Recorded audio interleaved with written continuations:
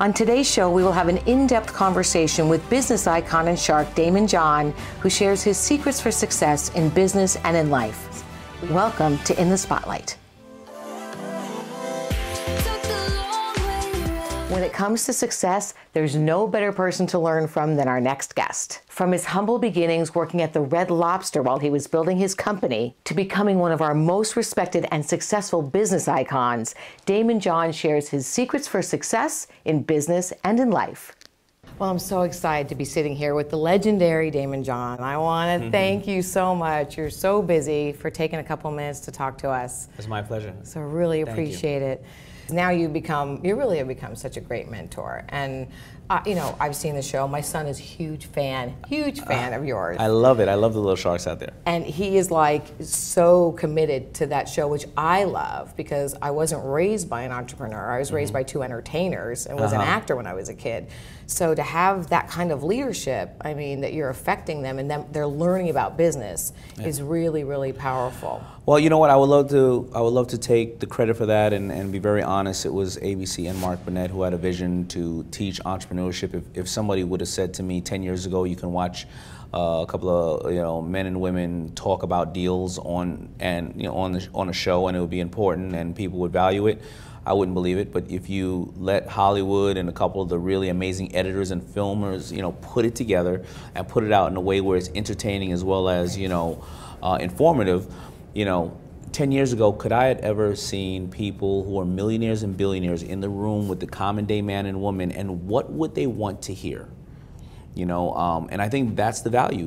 When you sit home on the couch, you go, that person's doing it, why can't I?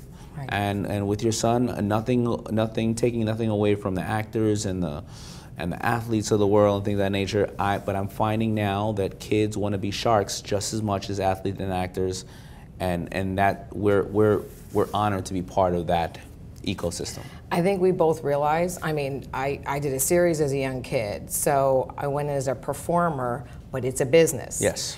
And same thing with, as you know, any of your friends that are Hall of Famers, and what happens, they are an athlete and then they have to learn how to run a business. So what you're teaching is so powerful because it doesn't matter if you become a professional athlete, actor, whatever. I mean, it is a business, and I think that's what's I love about the show, but you're also doing it just in your own life, which is mentoring people and understanding, that they can learn about how to run a business. Absolutely, and I think that whether it's going to school for higher education, I see too many kids and people who say to me, well, a lot of entrepreneurs don't go to school or haven't gone to college, and I say, but you don't understand. The fundamentals to business is business and finance and all these things such as marketing. There's a very, very specific fundamental to operating and running a business, and you have to get an education in it. Right. I didn't have financial intelligence, and I risked it all. It's a very slim chance that I got to this point in my life, and if I would have had to do it all over again, that's the only thing in life that I would have changed, is get a better education, a formal education. And I wanted to ask you about that because with what's happened in our economy, there's a lot of people that have gone through tragedy, whether they had a very successful business that went from 30 million to 10 million, or they were struggling to make 50,000, they're at 25,000, or they have a dream of something they want to do and they're thinking, wow, could this really happen for me? Have you ever had a time where you were tempted to kind of give up on your dream? And if you did, how did you get through that? That's a very good question. Often I had that challenge, and I think that one of the most important ingredients in being a successful entrepreneur is having a mentor that really has no interest in your business and has been there. And that has proven to be way more successful, in regards to if you put 10 businesses in a room and the ones that are more successful, you generally find that there was some form of a mentor around or a mind trust. People who have the same agenda as you do.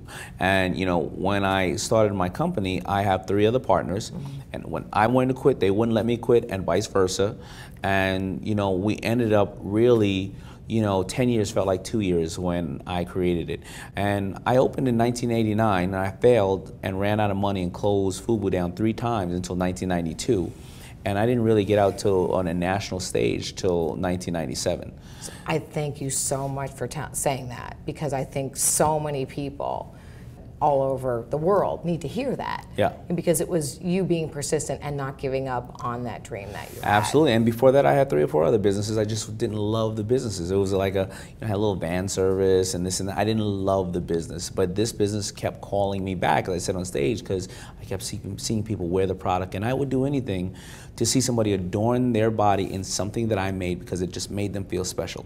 And I kept opening the business. But I made my mistakes small, so I was able to close down for 6 months and open back up.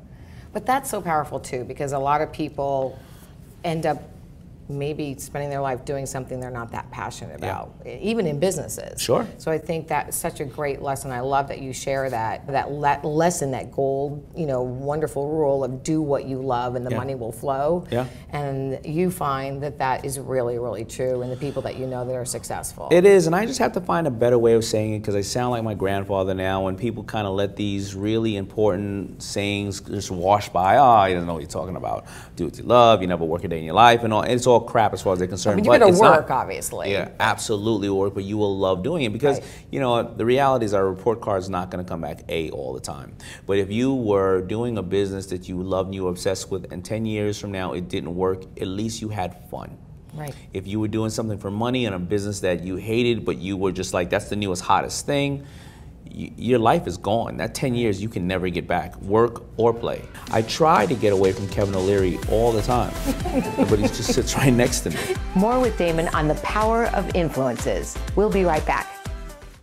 Daymond is transforming the lives for people of all ages on the Emmy Award-winning show Shark Tank, as well as with his personal brand. So for more information about how Daymond can support you with your business goals, go to daymondjohn.com. Thanks for watching In the Spotlight.